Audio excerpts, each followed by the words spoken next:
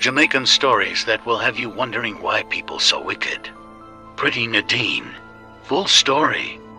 A woman went with her daughter to visit her sister in Mount Salem and Montego Bay. She and her sister was very close, so they were always up at her yard. The woman and her sister had this friend. Let's call her Nadine. Nadine was very pretty. They were all very good friends and hung out all the time.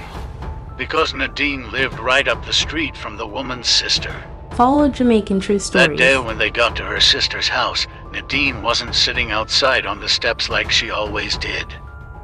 The woman asked when Nadine, her sister, tell her Nadine mother call her, and tell our Nadine got rushed to the hospital last night. The woman said, what happened?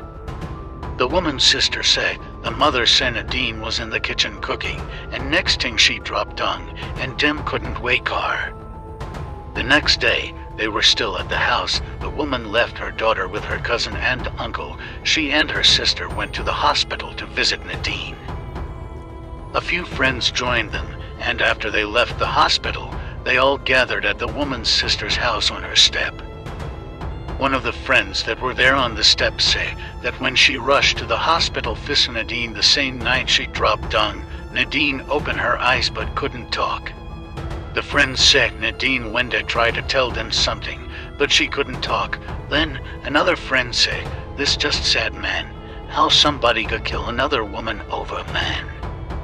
Later on that day, the woman explained to her sister's baby father that a woman will be a Nadine, cause the woman went a deal with the same man as Nadine, so when she find out who Nadine was, she becks and got jealous and send an obia blow to Nadine and slop her away.